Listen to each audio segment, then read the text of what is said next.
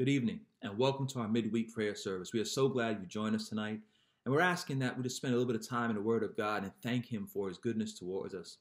We're going to look here in the book of Luke, Gospel, according to Luke chapter 7 and verse 7. The Bible says, "Wherefore, neither thought I myself worthy to come unto you, but say in a word, and my servant shall be healed.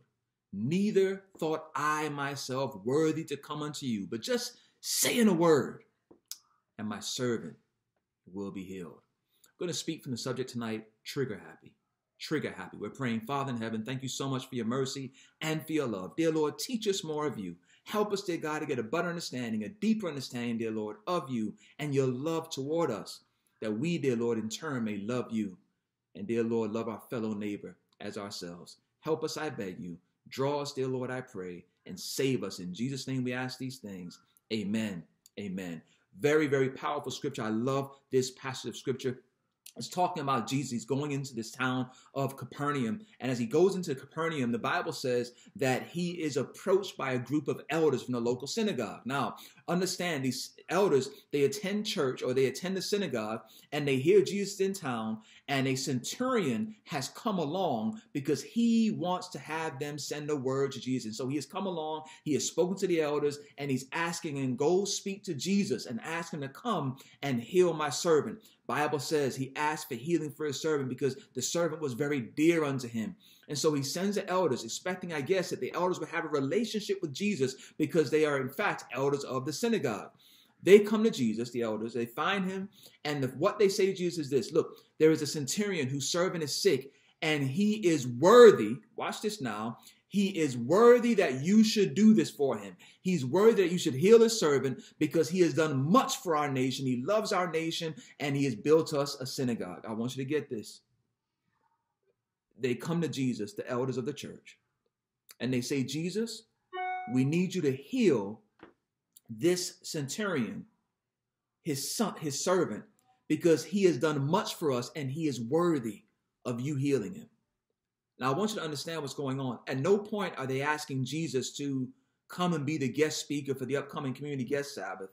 At no point are they saying, Jesus, we want you to serve in a certain capacity. We want you to be the head of our church. We want you to lead us into truth and righteousness. We recognize that you are the Son of God, and we want to accept you as our Lord and our Savior and cause you, oh Jesus, to be lifted up on high from our local synagogue here in Capernaum. No. They simply say, hey, do us this solid. Heal this centurion servant. He is worthy of you healing him because he's built us a synagogue and he loves our nation. Bible says Jesus is not responding. He just starts making his way to the centurion's house. He starts heading down in that direction. And the Bible says he went with them in verse 3 and in verse 6. And as he's making his way with them to the centurion's house, the centurion now sends his friends. I want you to get this. First, he sent those who he thought were friends of Jesus, the elders from the church. Then he goes ahead and sends his own friends and says, look, I'm not worthy. I want you to get this. The elder said he is worthy. The friends come with a message from the centurion saying, I am not worthy. Trouble not yourself. I'm not worthy that you should even come under or enter into my roof. But here's what I want you to do.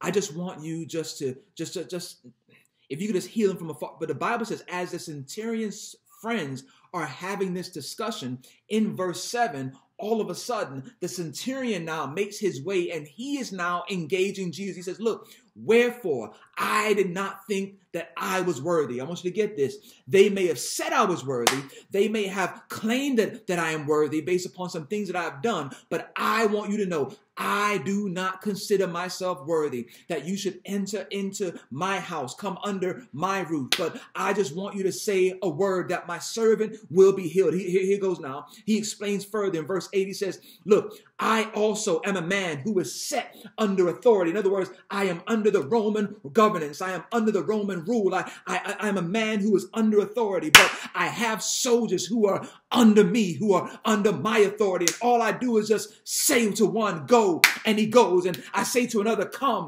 and he comes. And I say to that one, do this, and he does it. And Jesus, the Bible says, when he heard these things, he marveled. And he said, I have not seen so great a faith in all of Israel. I want you to get this.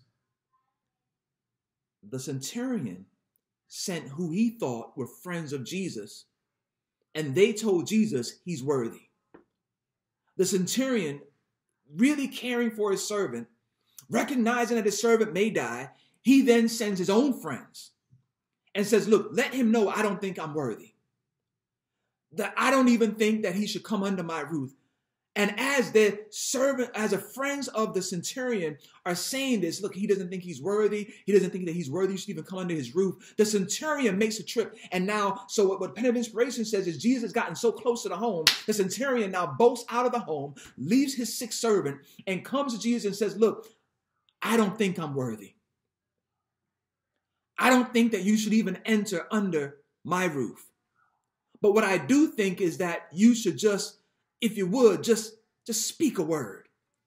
You see, understanding that the centurion recognized that Jesus is a man who has authority in his hand. And even though he's acting under the authority of heaven, he recognized that Jesus has things that are subservient to him. That if he just says a word, that there are certain things that can just happen because Jesus has spoken it. And as the words proceed out of the mouth of Christ, things move, things shake, things happen. He recognizes this is the same God who said, let there be, and it stood fast. He recognizes the same God who says, flee, and demons flee. He recognizes the same God who says, leprosy, yield, and leprosy yields. And so he's asking this same God, say a word. Now, there's something powerful in a relationship with God that we can all take some stock in. Jesus has trigger words. I said it.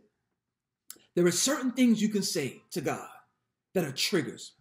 You see, everyone has certain triggers in their life. There are certain things that just trigger you. And many of us, if we're being honest, we have certain triggers that end up causing us to fall into a situation we have no business being in.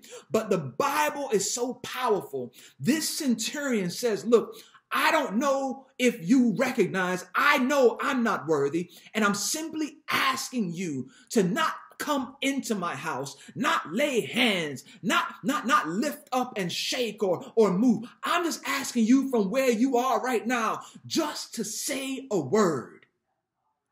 But when he says say a word, he's speaking to the word.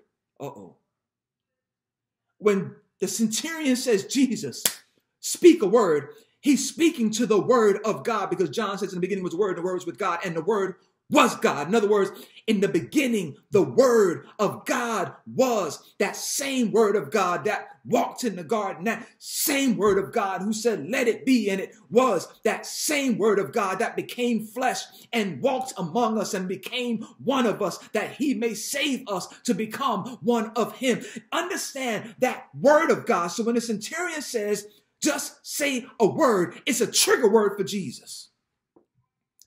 And that word triggers Jesus to say, now you're speaking my language. Now you're saying to say a word. You're asking the word to say a word. You're asking the word. You're asking Jesus to just speak about himself, to speak about who he is and what he is and how he is and why he is. And so you're asking God to now speak into your situation. And I would venture to say that it is in that moment when he says, just say a word. It is in that moment where Christ recognizes and identifies that the faith in this centurion, if we would all have the same kind of faith to speak words to God that would trigger his reaction, we have to know how to get God to be trigger happy. There are some things we're going through, and it would behoove us to start speaking the words to trigger God's joy, to trigger God's healing. Somebody's going through something and you're weighing in the balances and things that's going topsy-turvy. It could be family issues. It could be spousal issues. It could be issues with your children. It could be issues in the church where you're having a hard time accepting a word from a man of God because you don't know if they're truly genuine in what they're saying to you. You don't necessarily know if what they're saying is ordained by God because you see so much faltering in the church of God, those who call themselves the remnant or the followers of Jesus Christ. You see so many people who are and you're just having a hard time accepting truth. But here's what I have to tell you. If they say anything that is contrary to the word, here we go. If they say anything contrary to the word of God, there is no truth in them. But if they speak according to this word, you can accept it as truth. Put the man aside and take the word. We need to learn some trigger words today. There's too much going on not to have some trigger words with Jesus. Ask him to speak a word over your life. Ask him to speak a word over your situation. Ask him to speak a word over your health. Ask him to speak a word over your finances. Ask him to speak a word over your joblessness. Ask him to speak a word over your hopelessness. Ask him to speak a word. Ask him to speak a word over your homelessness. Ask him to speak a word. And my Bible teaches me that these are trigger words. They trigger the happiness in Jesus. They trigger the joy in your life. That he can then speak a word over your situation and cause blessings to bring down. He can cause the blessings that you are in so much need of to come pouring into your life. Because our God, he gets trigger happy when he hears certain words. And he pours out blessings when we trigger those things in our relationship with him.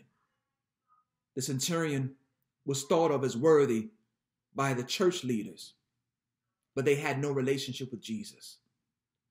Do not rely upon pastors and elders and ministers to establish your relationship with Jesus. Get it for yourself. What I love of the centurion the most, he sent the elders who should have had a relationship with Christ. They had none.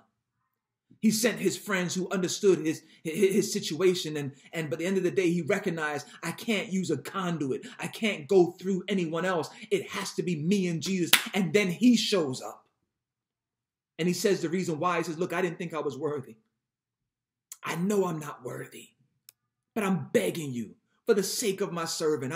I care for him. And it is in that compassionate moment he triggers the love and compassion of Christ. Let's have the same compassion toward one another. Let's have the same desire towards Christ to trigger his goodness in our lives. Because Jesus, the Bible says, marveled. He was in amazement at the centurion's words. And he got trigger happy. Bible says the servant was healed immediately. God will trigger the blessings in our lives immediately. If we would have just enough faith to go to him and ask him to speak a word on our situation. He is faithful and he is just to do it. I know many of us are hurting. All types of hurt. Many of us are disgusted. Many of us are troubled. But I can assure you, there is one who hears and understands all. It is not your pastor. It's not your elder. It's not your brother. It's not your sister, not your father, not your husband, not your wife. But there is one who knows all. His name, Jesus. And calling upon that name, that word, oh, he'll pour out a word in your life. And today we're asking that he'll pour out a word of blessing on your life. Let's claim that. Let's believe that. Let's hold on to that. In these times and these days, God bless you all. Let's pray. Father in heaven, thank you so much for your mercy and for your love. We appreciate, dear Lord, all that you do. And we thank you so much, dear Lord, for being a God who is trigger happy in our lives. You will let loose so quickly, dear Lord, if we would just call upon your name. So I'm asking now, dear Lord, whatever the situation may be, wherever your children are, dear God, that you would just give them the extra push, the nudge they need, dear Lord, to call upon your name, that you may, dear Lord, unleash, dear Father, unleash the blessings you have for them. Pull the trigger, dear Lord, in all of our lives. Pull it now, I beg you, and release the blessings you have for us. Help us, dear Lord, not to send an elder from the church, not to send friends, dear Lord, to you, but to come to you for ourselves, that we may learn as a centurion learned, dear God.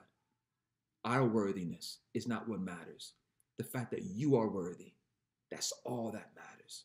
So we can come boldly before the throne of grace, making our petitions known. We thank you, we adore you, we love you. Keep us, O Lord, in these trying times. I beg you, keep us. In Jesus' name we pray. Amen. Amen. God bless you all. Thank you so much for joining us this evening. We look forward to spending time with you this upcoming Sabbath for our divine worship service that begins at 11 o'clock and our Sabbath school that begins at 10 a.m. God bless you and keep you until then. Have a great rest of the week.